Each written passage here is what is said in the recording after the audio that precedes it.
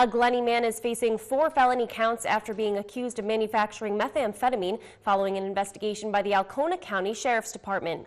The 4-count felony complaint alleges that around the date of September 19th, 37-year-old Derek Austin Pedron of Glennie manufactured meth, a felony punishable up to 20 years and/or a $25,000 fine. The complaint also claims Pedron operated or maintained a meth lab, the lab being within 500 feet of a residence and also involving hazardous waste.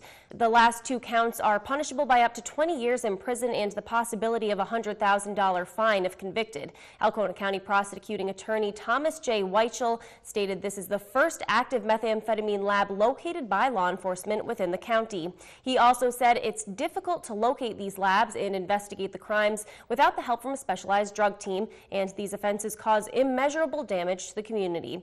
The preliminary examination has not been scheduled at this time.